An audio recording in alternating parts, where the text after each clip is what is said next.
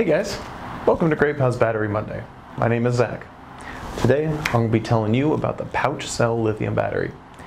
The pouch cell is kind of a prismatic battery that has a layer of aluminum plastic film on the outer bed of liquid or semi-solid lithium ion.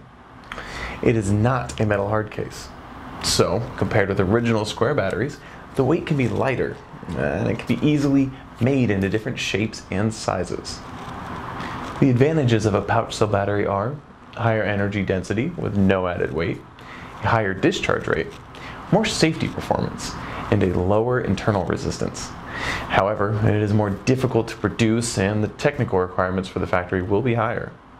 The pouch cell lithium battery often is used in racing motorcycles, drones, RC racing cars, jump starters, in any application that requires magnification, explosive power, and instant power output. So, if you have any questions about today's topic or any other battery related things you want to know, please feel free to shoot us an email at info@grepow.com. Who knows, maybe we'll answer your question on the next Battery Monday. Till then, my name is Zach, and thank you for stopping by.